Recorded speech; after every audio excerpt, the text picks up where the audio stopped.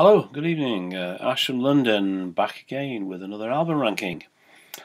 Now, this is a band that I was planning to do quite a while ago, at the very beginning, really, mainly to get it out of the way because it's a band that everyone knows about. Everyone knows all the albums, they know all about the story of the band. I'm talking about Led Zeppelin, of course.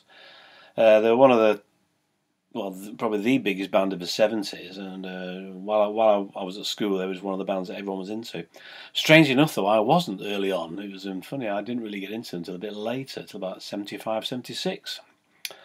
So I don't know why, I was very aware of them, heard them, everyone seemed to have the albums, but for some reason, I just never really got into them that early.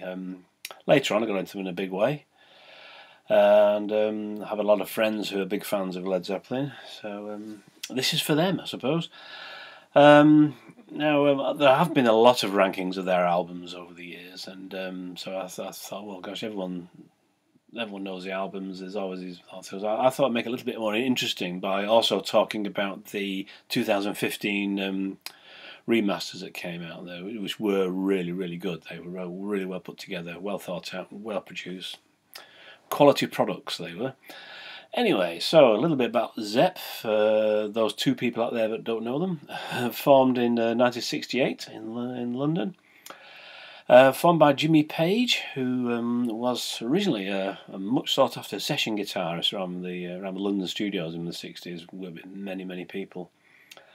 Who ended up a member of the Yardbirds, who were one of the premier rock and blues bands of the 60s, and towards 1967, 68, he ended up as the only member of the band left, and the band kind of like all just dispersed, and he ended up the only member left and in charge of the Yardbirds name as well. So he had to quickly reassemble a band to fulfil some contractual obligations of concerts and things. And so he brought in John Paul Jones on bass, who also plays keyboards, who's also from the session musician scene, and then two young guys from the Midlands, Robert Plant on vocals and John Bonham on drums, and they called themselves the New Yardbirds and went off to complete these gigs, which I think were in Scandinavia.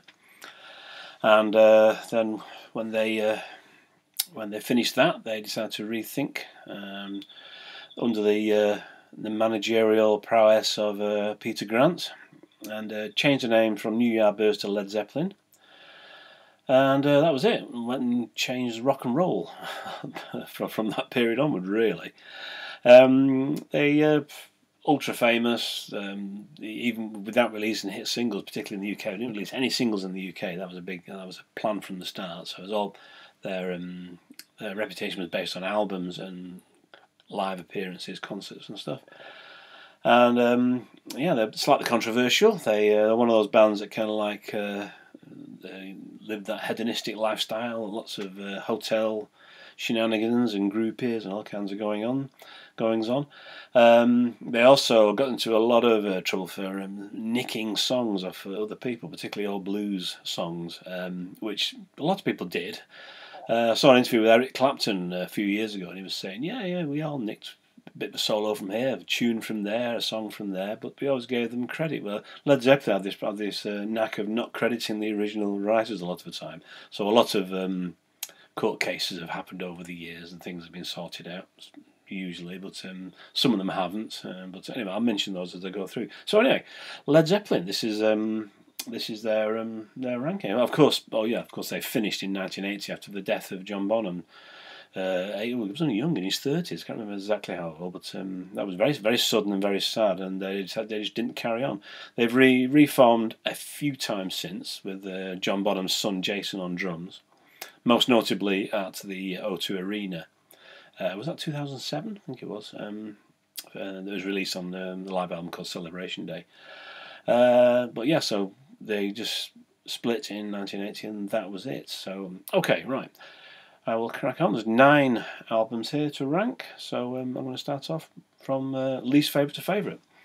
Okay, number 9. It isn't technically a studio album, but it's kind of always been considered a studio album in more recent years, and it was also included in the 2015 remaster, so I'm going to count it.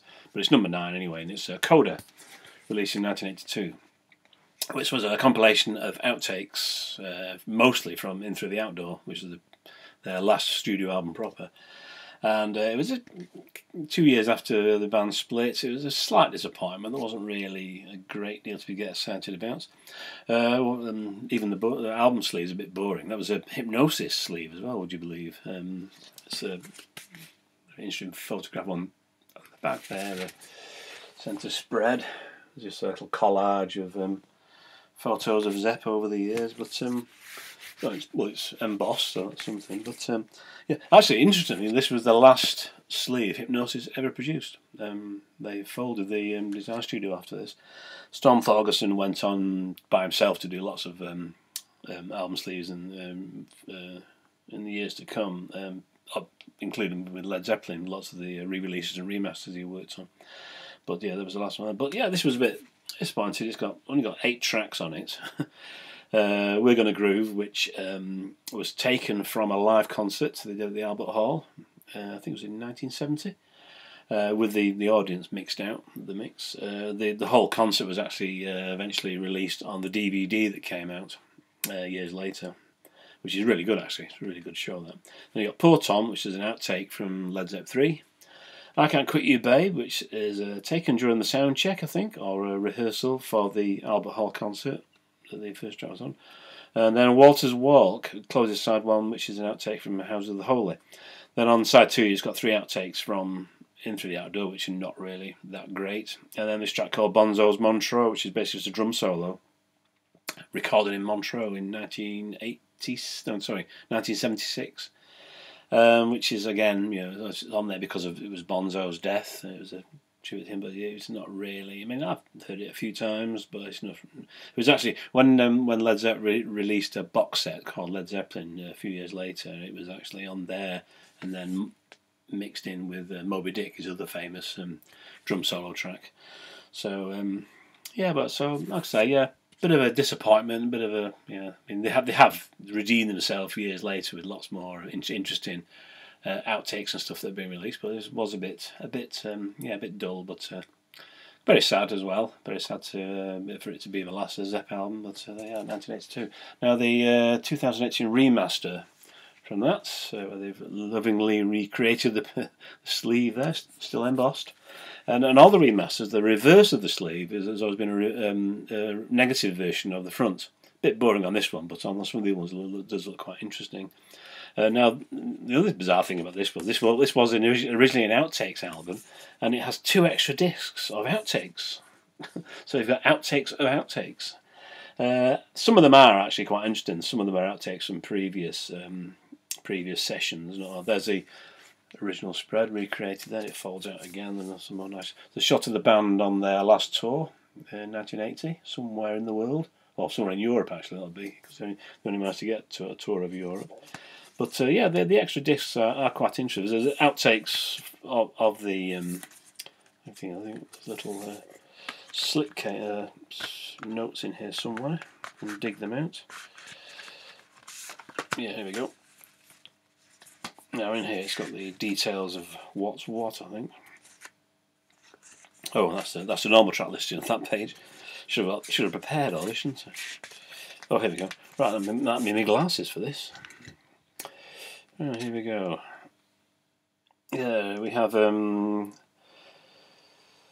things like When the Levee Breaks, an alternate version of When the Levee Breaks, another version of Bonzo's Montreux, different version of instrumental version of Poor Tom. Now Sugar Mama, which is an interesting one, that's been around for a while in bootleg form, so that's an old blues standard. I think Fleetwood Mac and Taste have also recorded versions of that. Baby Come On Home, which was originally a B-side or something. Some of these did end up on later on other box sets and things. But there's another previously unreleased track here called, where is it? St. Tristan's Sword. It's a rough mix, but that's quite interesting. Then the track called Desire, which is kind of like an early mix of the Wonton song, which is one of my favourite Zepp tracks from later. But that was from 1974-75. But anyway, so yeah, an interesting remaster of remasters. Oh, so outtakes of outtakes, not remasters. Remasters of outtakes and outtakes of outtakes of remasters. Coda, that's number 9 in my Led Zeppelin rundown here. Get all my words all over the place today. Okay, so right, number 8. We're into the proper studio albums now. So mentioned it before. Number 8 in my Led Zeppelin rundown is In Through the Outdoor, which was their last studio album, 1979. If anyone saw my album sleeves video, you would remember this from that. I was talking about it to great length on there. So if you want to find out more about that, I suggest you check out that video. Hypnosis sleeve again. And very, very well put together. But yeah, this was very much. Ooh, I was looking forward to this because their previous album, the studio album, was 3 years before. '76 was their previous studio album, so obviously they had a lot of issues with, well, not issues, a lot of sadness in the band, like the death of Robert Plant's son, and then there was a few legal issues going on. They had some trouble with some of the gigs in the States on their last American tour in 1977. So there was a lot of things going down. I think Jimmy Page had some drug problems. So this was kind of like, I don't know, it was a lot, very much delayed because they were making a big stage comeback in 1979 at Nebworth Festival, which I went to, which was very, very exciting. And this album was supposed to be out before that, but then got getting pushed back, so it ended up coming out after. So most people's first hearing of any of the tracks off this were at those gigs. They did 3 warm-up gigs in Denmark, and then played Nebworth, and they played 2 tracks off this in the evening, which is the track that opens the album, and Hot Dog, which is kind of a rockabilly song, which is neither here nor there, so it's kind of okay. Borderline novelty, I say. But that's one thing that this doesn't do very well. It's I don't know. It's too many styles involved. You start off. I mean, In the Evening is a great track. Actually, I must admit that's a good classic Zepp track, quite epic, used to say. Then you've got tracks like what you got. Hot Dog, Rockabilly. You got Fool in the Rain, which is like a samba kind of sound. And then there's what's the second track of this? I can't remember the. I've not played it for ages. Where are we? Oh, I thought we track this in the system. Oh, there we go. Yeah, Southbound Suarez, which is a bit of a piano-driven kind of boogie beat on there, and then you got side 2. It opens up with Carousel Alhambra, which is apparently their longest song, and then All My Love, which is a tribute to Page's late son, and then I'm Gonna Crawl, which is the classic Zepp blues song at the end. But yeah, it's a little bit lackluster. I don't think Pagey was too involved with a lot of it. It's very John Paul Jones heavy. He's credited on quite a lot of the, in fact, probably all the tracks actually. I think, on most of them anyway. And it's very, very keyboard heavy. Particularly Carousel Alhambra. Carousel Alhambra is very much John Paul Jones's track. It's very proggy almost in parts, although bit late for prog, 1979, really. It's kind of like on the way out. But yeah, all in all, slightly disappointing. You could tell they were struggling a bit creatively. They feel like they'd lost their mojo. They were still great live when they eventually got to see them live in the same year. It's the only time I've seen the band live. I've seen Robert Plant solo a few times, and Page has turned up at a few gigs that I've been to. But yeah, it was not a memorable album, but yeah, not bad. I'll say it is. I think with Led Zeppelin, you tend to set the bar a bit too high. Now, in my album sleeve video, I mentioned it coming in a brown paper bag, and that's how it looked originally in the LP. I didn't keep the bag, so I kind of should have kept it, I suppose, when I got the vinyl all those years ago, because I got it when it came out, and then so it's just actually looks like a bootleg, or how the bootlegs used to look in the early days. The extra disc on here, you got the booklets, and it just comes in. Wasn't a gatefold, of course, the original on the vinyl. You got some more shots from around the bar.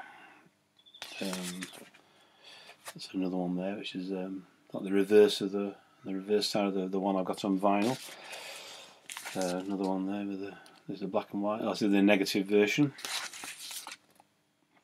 But yeah, this you got the remastered album. Then the second disc.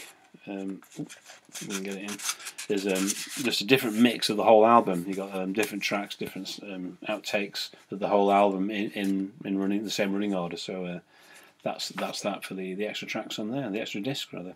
So number 8 in my Led Zeppelin album ranking is Into the Outdoor from '79. Right, number 7. Now this is another album that suffers from too many genres, trying to mix in too many styles.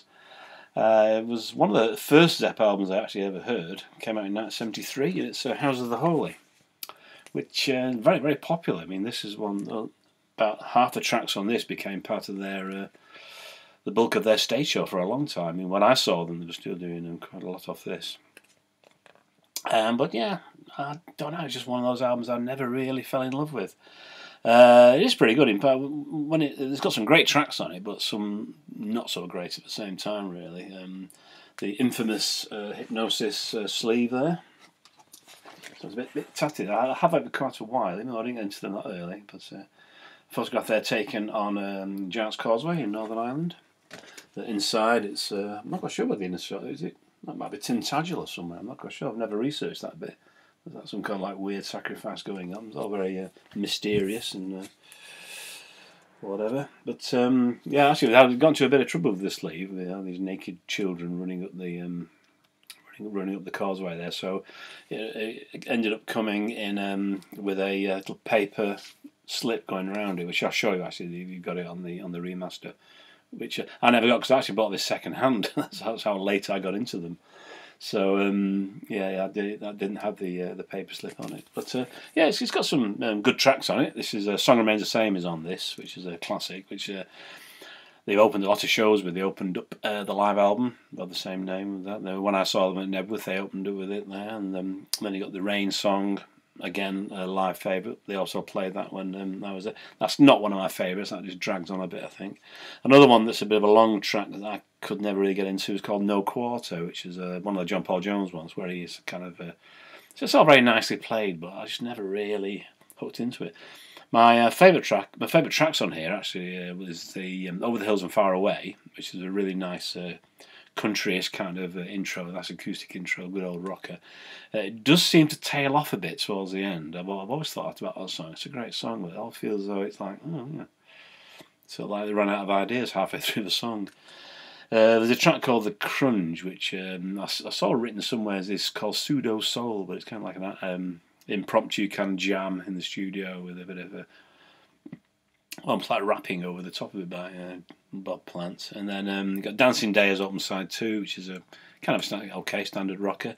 Jamaica, which is trying to mix doo-wop with reggae, which I don't think really works. It's not really one of my favourites. Then you got No Quarter is on side 2 now, No Quarter. And then the album closes with The Ocean, which is my favourite track on the album, actually. I really like that track. And on the remastered version of Song Remains the Same live album, that got added in, and it's brilliant, a really great version. But yeah, all in all, bit weak really, but yeah, so still it became that became iconic. I mean, it came at the same year as Outside the Moon. This became as equally iconic as a sleeve, with that orange sky. There's that. As for the remaster, there you can see that's the little paper slip that came with it to hide the nakedness. And again, yeah, I was going to need to show these. That's what the negative version looks like on the back. I'll take the slip off actually. Up down there. That's the negative version. Then inside you've got the spread there, the as on the 12-inch. And then a couple of shots of the band. One of them outside the Starship aircraft, and the one of the shots on stage around about the time of the film. Actually, somewhere probably is at Madison Square Garden. Now, like the other like the Infinity Outdoor, the second disc on this is just the album again, but the outtakes that we've done, with the exception of Jamaica. Interesting, that. Don't know why. Maybe they only did one take of that altogether. So, but yeah, so you just got the album normal, and then the album there's outtakes and alternate versions. So anyway, still worth listening to. There's still some good stuff in there, but it's only number 7 in my Led Zeppelin ranking. It's House of the Holy from 1973. Okay, right. Number 6. Got me notes up here today. Number 6, where are we? This is where it all started, 1969. They released 2 albums in 1969, both really, really good. I don't know how they managed it, because they were on the road all the time as well. I think this was recorded in about half an hour or something. It was recorded in some ridiculous short time. This is the debut, Led Zeppelin, sometimes known as Zep 1, but just self-titled debut. There's the front with the famous Hindenburg shot, treated by George Hardy, who did a lot of work later with Hypnosis. And then a sort of sepia shot of the band in the back, still quite 60s in the way it's set up, the sleeve.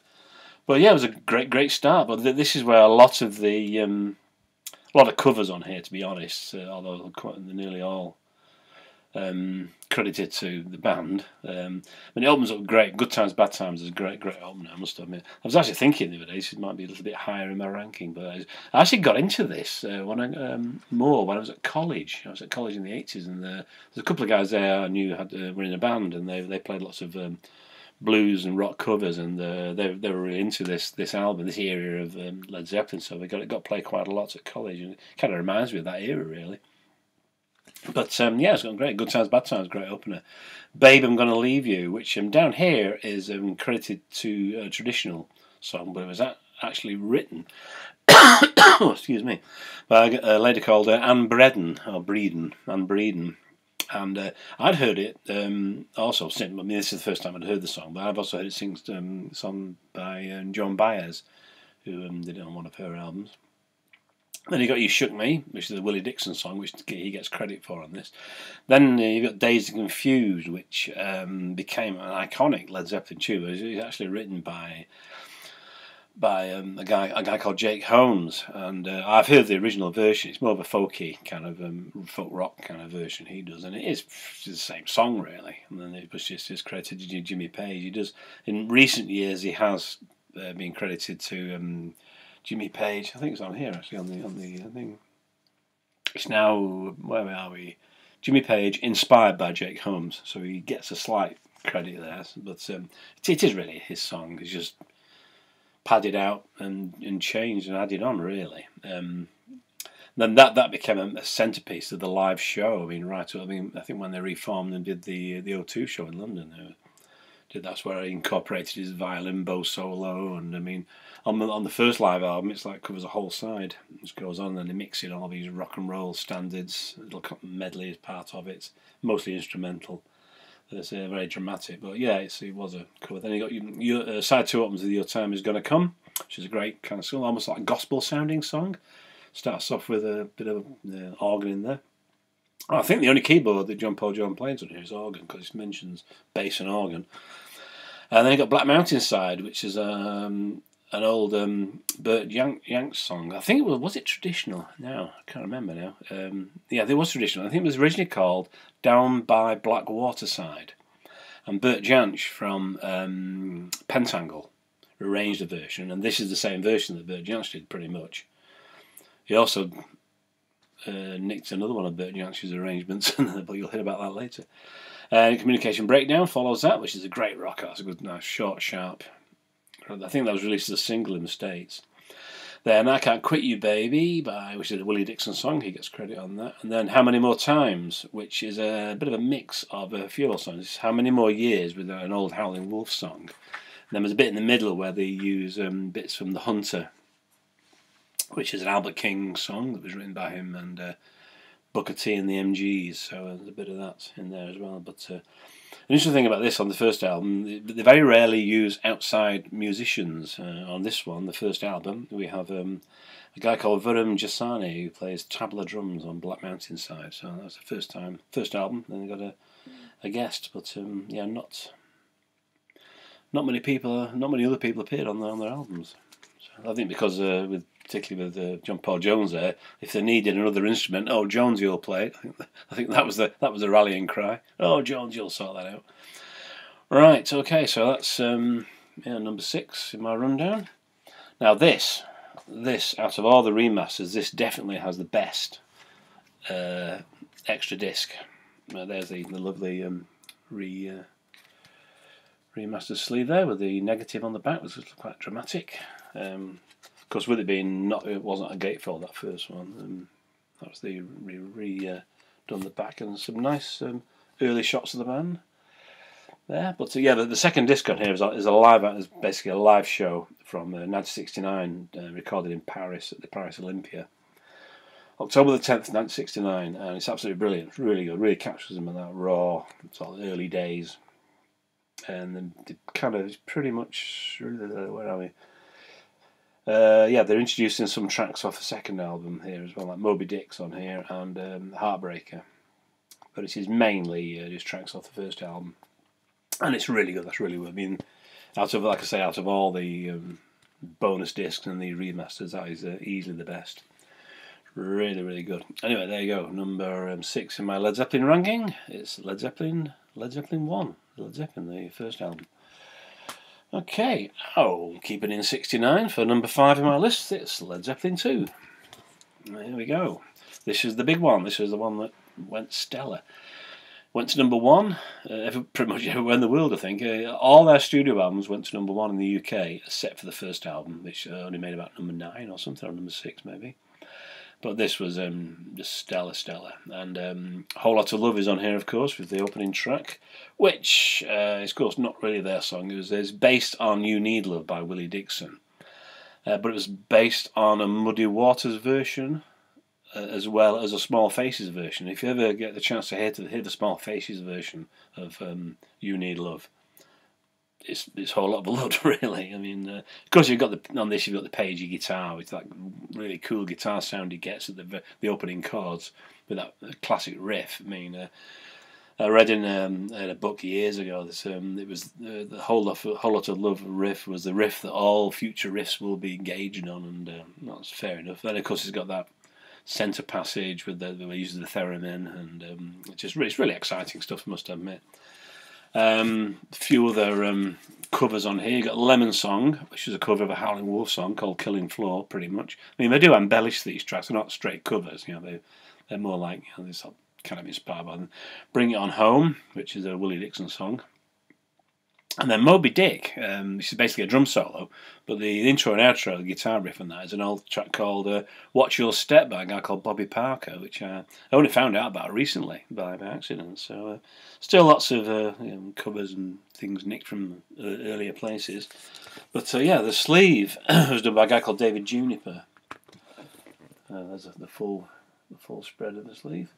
But it's an old World War I photograph where he's just dropped in the faces of the band and a few other people, and added a few things. They've added a few cool shades on some of the people there, and there are some random shots put in. The inside spread, I think it's just dreadful. It's a really bad airbrush job. I've never liked that centre spread there. It just looks really. I mean, it's like one of the things you do at college and fail. But it is what it is, I suppose. Yeah, David Juniper. And David Juniper was a mate of Jimmy Page's from art college when I was at art school. So that's how that connection came about. So anyway, the remaster is pretty good. Yeah, it's actually a lighter brown on this. I mean, I've had this one. I've had this one for a long time. It looks kind of a lighter colour on the remasters. They haven't quite got that right. I don't know what happened there. And then the negative version of the back's quite interesting. Now, what they got on the second disc here, the companion disc, is just the companion disc. Nice shot of them on stage there. That's pretty cool. How close to the audience they used to get back in those days. And someone wearing a tie in the audience. And cool. How cool is that? Okay, yeah, it was just some remixes of rough mixes, a backing track mix, rough mix with vocal of Heartbreaker. Oh yeah, I didn't really talk too much about the other tracks. The Heartbreaker's on here. That's a great track. Heartbreaker. You've got What Is and What Should Never Be, which is a pretty good track. Ramble On, which is a bit of a classic of theirs. Yeah, but Living Loving Maid, which segs straight in after Heartbreaker.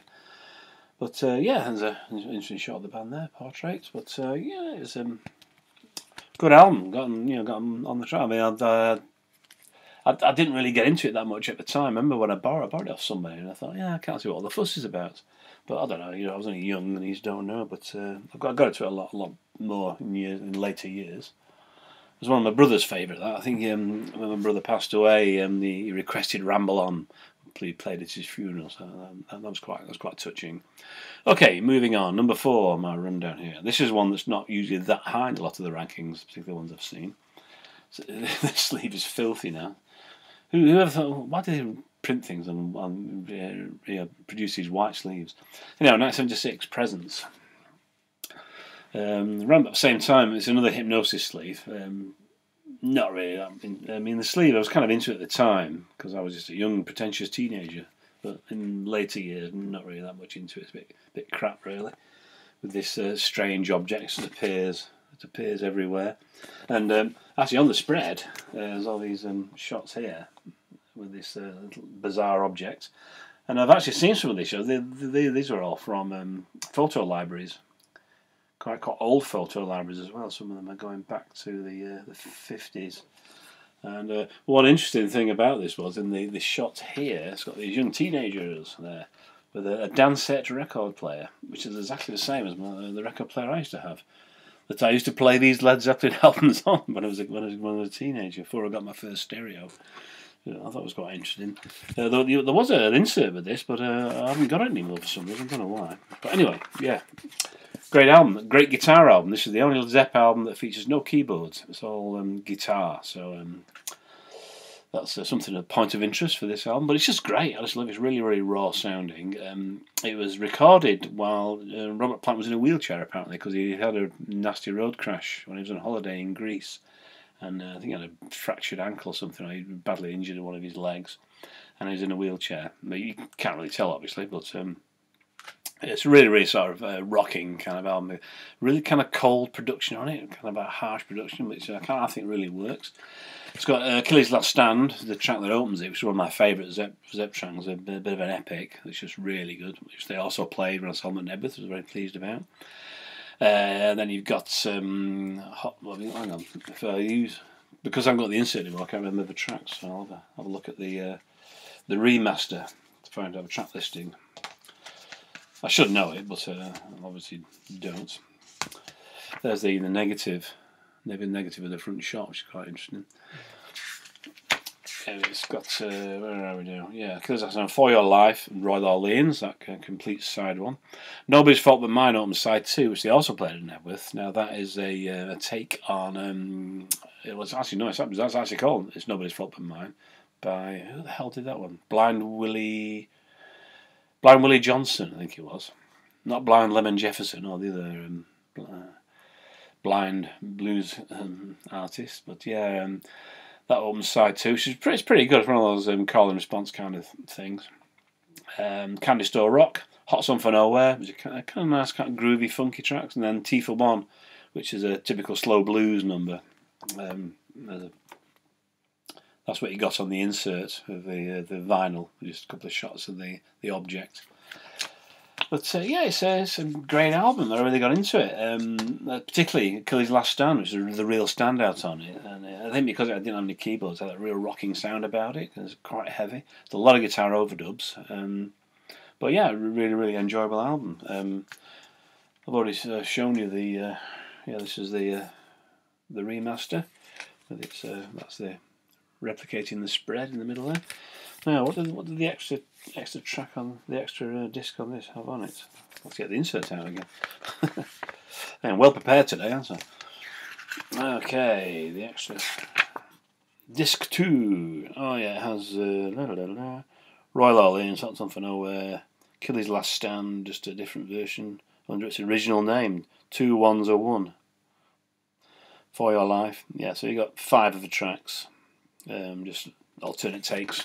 5 of the tracks, really. Nice shot of the band all dressed as teddy boys there. I seem to remember some shots around that. It was around 1975, I think that was taken. Nice shot of the band on stage there. But yeah. So there you go. Presents from 1976. Oh yeah, the title is embossed. It's on the top there. Same on the album. You can't quite see it, so that was quite cool. So there we go. That's number 4 in my rundown. Right, into the top 3 now. Okay, number 3. This is the one that tends to feature at number 1 in most lists. It's their biggest selling album by a long way, and their most famous album. It's the untitled 4th album that everyone calls Led Zepp 4 now. It also went under the name of the Runes album because each band member gave themselves a mystic rune to identify them. And there was lots of well, not controversy, but a lot of outcry in the record company because they didn't have the band's name, the album's name at all on the sleeve. I mean, this is gatefold, so you've got that front and back. So nice shot taken in Birmingham, somewhere in Birmingham. That tower block at the back there, it's called Salisbury House or Salisbury Tower. Don't know whether it's still there or not, but that was an actual shot. They found this painting of this guy with all the sticks on his back in an antique shop, stuck it on this wall of a partly demolished building, and just took the shot. So I think it's pretty cool. Of course, you can't tell where it is. And then the inside of this painting by a guy called Barrington Colby, called The Hermit, which is all very Lord of the Ringsy. See it that way. So there's no information there at all either. So that was the sleeve. You have to look on the insert to find out more about it. And there's the track listing and the 4 symbols to represent the band members. Now this is another one that has a guest appearance, and the guest appearance on here is by Sandy Denny, lead singer of Fairport Convention at the time, and she appears on one track called The Battle of Evermore, which is the 3rd track, side 1. She was given by the band her own runic symbol, so there you go, Sandy Denny. So it's up there on the track as well. So yeah, this is, like I say, their most famous. It's got their most famous song on it, "Stairway to Heaven." Black Dog opens it up. That call and response type of track, which is very similar to Young Man Blues. Rock and Roll is a rock and roll track, so that's the 2nd track. And those two, again, concert staples. They tend to play them at all the shows, used as encores perhaps. Rock and Roll is just mainly basically a reworking of Keep a Knockin', the old Little Richard song. If you listen to them back to back, you can see the similarities. Battle of Evermore is a kind of a folky kind of song, playing lots of mandolin, which is really, really cool. That's the one that Sandy Denny appears on. Stairway to Heaven I don't need to talk about. Apart from another one that had a bit of a plagiarism problem in court. Sounds a bit like Taurus by the band Spirit, which I do agree, it does sound very much like it, or part of it does anyway. But it is definitely one of those songs I don't really need to ever hear again. Side 2 is a lot better, I think. Mystery Mountain Hop starts it up with that lovely electric piano rhythm. That was another song they played when I saw them at Nebworth. 4 Sticks is a kind of haunting kind of rhythm to it. It's quite a unique little song. Kind of folky or tribal. There's a bit of world music influence in there. Going to California, just a standard acoustic. And then my favourite track on the album is When My Levee Breaks, final track, which is an old track, an old song, old blues song by Kansas Joe and Memphis Minnie, who both wrote the song, but Memphis Minnie is the only one that gets a credit on the track on the Zepp album. But yeah, like I say, biggest selling album, most famous album. Zepp. Everyone calls it Zepp 4. Oh, Zepp 4. Yeah, okay. So that's that. The remaster is pretty cool. The back's really cool. Isn't it? It's really bizarre. It's quite creepy. There's the front, of course, and then the centre spread there with the hermit. Which I'm not really a fan of myself. Really, it's kind of like one of the things you do at school, I think. Anyway, there you go. I love the shot on here. That shot.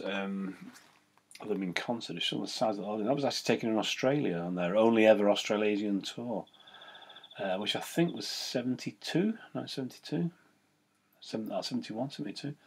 They played New Zealand as well. They only did one ever show in New Zealand. That was on the tour. That actually features on the book cover, so it's going to be featured in a later video of mine. But there you go. Now, what's the second disc? I think it features. I think it was done the same again. Yeah, the second disc features the whole album again, but different takes of all the songs. Graphic Breaks was the name of the studio that did the sleeve, by the way. Or Graph Breaks. Was it Graph Breaks? I can't remember now. Anyway, it's either Graphic Breaks or Graph Breaks. I don't know of any individual people involved. It's probably created on the inside, but can't be bothered. But anyway, that's number 3, my rundown. Led Zepp 4. From 1971. Biggie. Okay, number 2 in my Zepp rundown is from 1975. This is when I really first got into them. the first album I got into them proper, and it's Physical Graffiti. That lovely, what's it called, Peter Corriston artwork. I mentioned him when I was doing the Rolling Stones rundown. This is the one with the die cuts, different interchangeable windows. It's getting a bit frail now. I've had this pretty much since it came out, so it's kind of falling apart a bit. I have to get some glue out, fix it. But yeah, fantastic album. It's a double album, famously a double album. The shot there is, I've actually researched where that's taken. Where is it now? I've written it down. It was taken in New York, obviously. It's one of the famous brownstone apartment blocks. East 8th Street and St Mark's Place. That's where that is. I don't know the exact numbers of the buildings, but that's where that's taken. Then we got nighttime shot on the back. I think it's pretty cool.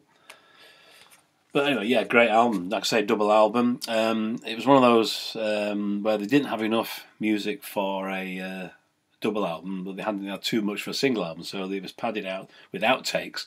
So there's quite a lot of tracks on here are outtakes from previous sessions, which is pretty good. I mean, there's some of them have become sort of standard tracks, and they're just now associated with this album, to be honest. Even though one of them is the title track from House of the Holy, which wasn't used on the House of the Holy album. That's on, I can't remember what side it's on now, is it side 2? But it opens up with a custard pie. Yeah, you've got this lovely sort of like ransom note style titles there. It's all chopped out of different typefaces. Yeah, so it opens a custard pie, and this is side 1. Then you got the Rover. This is the second track here, which is my favourite Zepp track. Thought I'd just throw that one in there. Now that was an outtake from House of the Holy as well. Side 1 closes with In My Time of Dying, which is credited to the band again, but it's an old traditional folk song. It was actually recorded by Bob Dylan on his first album. So of course they expand it out. It's got some lovely slide guitar on it, so it's a really expanded version of the song. But again, credited just to the band. House of the Holy, as I mentioned before, opens side 2. And then you got Trampled Underfoot and Kashmir, which are just two classic Zepp tracks. Really, they're just really good. Played them both when I saw them in Nebworth. It's really, really good. Trampled Underfoot is that kind of, it's almost a disco beat. It's really gone. Now that is inspired by another song, but I can't remember what it is. Remember Robert Plant mentioned it at when they reformed for that gig at the O2, but I can't remember what it was. Kashmir is that famous that ascending chord thing with the sort of Middle Eastern kind of sound to it, which is really cool. Second album starts off with In the Light. Now, was In the Light an outtake? No. Limited Light wasn't. Bronny Orr was an outtake. Bronny Orr is another one that's nicked from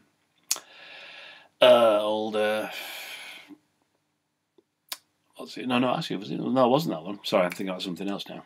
Down by the Seaside, which is the third track, was probably the weakest song on the album, or my least favourite. That was an outtake from Zepp 4, which, as you can imagine, wouldn't really fit in with that. 10 Years Gone is a great track. It's one of my favourite Zepp tracks. That comes on the last track on side 3. They played that at Nebworth. Side 4 starts with Night Flight, which was an outtake. That was an outtake from Zepp 4, I think. Bronny Orr, by the way. Bronny Orr is an acoustic instrumental, which is an outtake from Zepp 3. So that's why I'm getting confused with the. Anyway, Wonton Song, which is another great song. That's the second track on side 2. Boogie Stew, which is another outtake from Zepp 4, which is based on a track by I can't remember now. Can't remember who did the original. But Ian Stewart appears on that. And that's an outtake from Zepp 4, because of course Ian Stewart, I did mention, appears on the track Rock and Roll on Zepp 4, so that album has two guest appearances. But this being an outtake, he doesn't officially appear as a guest on this, he just appears in an outtake. Black Country Woman is also an outtake from, where's that from? House of the Holy, yeah. And then Sick Again closes the album. That's another great track. That's another one they played in Nebworth, and another one of my favourites. There you go. So yeah, this was a really cool album to get. And like I say, probably the first one I actually bought myself. You've got all these little inserts, the 2 inserts it comes in. There's lots of different pictures of the band and friends and all kinds of various photographs. It's quite similar in a way to Exile on Main Street, the way it's all kind of put together with the images, and then you can slot them in. I'm not going to try it on this because it's a bit fragile at the moment. You slot them into the different windows, and there you go. Now they've beautifully recreated this with the remaster. Look at that, it's absolutely lovely, and it still works the same. Still, I'm gonna have to look after it, so it's a bit too fragile. Still works the same. Already on this one, you've got 3 discs. You've got the original 2 with the album, and then the extra disc. And there's the extra disc, the negative version of the sleeve. Now the extra disc details is just again outtakes and bits and pieces. That's written on the inside of the insert. Yeah, you've got a thing called Brandy and Coke, which is rough mix of Trampled Underfoot. You've got Sick Again, which is an earlier version. In My Time of Dying, which is an initial rough mix. House of the Holy, which is the rough mix version. Everybody Makes It Through, which is In the Light, and its original title. Boogie Stew, which is a different mix, and then Driving Through Kashmir, which is a Kashmir Rough Orchestra mix. To be honest, I haven't really played this very often, so I couldn't really tell you what it's all like. But I think when these came out, they weren't released all at once. They were kind of gradually released through the year, usually 2 at a time. But physical being obviously being the hardest one to put together, that came out by itself hard part way through. But anyway, there it is. It's number 2 in my Led Zepp ranking here, Physical Graffiti from 1975, which means if you've been doing the numbers, counting, number 1 is their 3rd release, my favourite Zepp album at the moment, Led Zeppelin 3, which is definitely the first one I really got into. This is a really old knackered copy that I also bought second hand, but it's one of the original pressings. Has the rather complicated, if I can find the thing, this kind of weedy thing that goes around. I think it should still go around. Hang on, does it? Oh, it's stuck. Anyway, you can see it has a little die-cut windows and there's like a little disc that spins round inside. Looks like it's stuck. Anyway, I'll have a look at that and try and fix it. But yeah, the sleeve was done by a guy called Richard Drew, who went by the name of Zacron, and it's quite an intricate kind of sleeve actually. It's quite different to a lot of their other stuff. Never been quite sure of a Led Zeppelin font used. There's like a hand drawn kind of thing on that, but it's not too bad. Back shot, portraits of the band are there, and then the gatefold, just more of the same really. Just all these little images of lots of Zeppelins there. Some corn cobs that could look like Zeppelins. A few other bits and pieces, biplanes and birds, and there's lots of repeated images on here. Bits of castles and that. But yeah, interesting. And with this being an original, it's the one that has the famous inscriptions on the runoff on the vinyl, which are from quotes from Alistair Crowley, which Jimmy Page was into. So mote it be, and do what thou wilt. There on the runoff. But yeah, it's a shame. I hadn't noticed that my wheel wasn't turning around still. Had to fix that. But yeah, this is fantastic. It's got some great stuff on it. It's got lots of this was often referred to as the folk album, but there's still some blistering rock on here as well. It opens up with the Immigrant Song that was just straight in, which became a concert opener for a while, which is really, really good. Then you've got Friends, which is one of the acoustic songs. And you've got this bizarre, kind of, Immigrant Song finishes with this, and you've got this synthesizer sound. You go down sort of mystic kind of acoustic guitar playing, and then Friends moves in, lots of keyboard, lots of synth on that. Then that the synthesizer finishes that song and kind of winds down, and you hear this droning kind of sound, which then breaks into Celebration Day, third track in, with this great guitar intro, and that's one of their classic rock songs, which they did at Nebworth, of course. That's followed by Since I've Been Loving You, which is probably their most popular blues number, although it's slightly nicked a bit from Moby Grape. They had a song called, what was it called? Never, I think it was called. I can't remember what album it was on, but that was another one of those American bands that they played with back in the 60s, along with Spirit and a lot of other people. So it just makes you wonder where they get these from. But side 2 is the one where there's more traditional and used material from. You got Gallows Pole, which is a traditional song, which was originally called "The Maid Freed from the Gallows," which is pretty good. I do a really good folky rocking version of it. What else have you got here? You got Tangerine. I can't remember the order actually. What's the order of this? Oh, I've got this on the back here. Friends Celebration, Gospel. You got Tangerine next, which is one of their classic acoustic numbers, followed by That's the Way. Those two are two really nice Zepp tunes. Then you got the Bronny or Stomp, which is the one that I was getting mixed up with before, which is one that's also taken from a Bert Jansch arrangement. So that was another one that they it was called. What was it called? The Wagons Lad, or the Wagoners Lad, I think it was called originally, but they just adapted it into the Bronny or Stomp. And then Hats Off to Roy Harper, which closes the album, which is a bizarre song, some strange mixing and editing in that, and the production, which is an old, who recorded that? Booker White song called Shake 'Em On Down. So that was heavily influenced by that. So that was so side 2 is the one that's used lots of early material, but it's just a really great album. Here's the remaster version, looking a bit cleaner. My old one's a bit knackered there. So again, I bought the one I got second hand back in the late 70s. But on this one, I'm sure that the wheel does actually work. Yeah, the wheel does actually work on this one. There we go, spinning around nicely. So again, there's a really nicely reproduced miniature of the original album, with this little reverse out version on the back. Now, what's on the second disc on this? I think the second disc is just loads of outtakes. Again, there's the back shot of the band is now in the middle on this. But yeah, the outtakes on here on the second disc, yeah, different mix of the Immigrant Song, an instrumental version of Friends. So yeah, I think it'll just basically go right through the album. There's a track called Bathroom Sound. I don't know what that is. That's the Way.